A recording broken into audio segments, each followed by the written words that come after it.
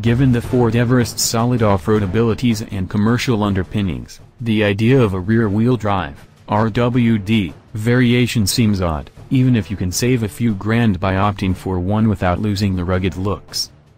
But perhaps not. As rival Isuzu has found with its two-wheel drive, 2WD, MUX wagon, there's a market for these vehicles for people who perhaps want to tow, but rarely stray from the beaten path or venture onto slippery roads. Additionally, with the death of the Australian-made Territory and the replacement Edge not here until 2018, Ford needs a 7-seat wagon designed for road use.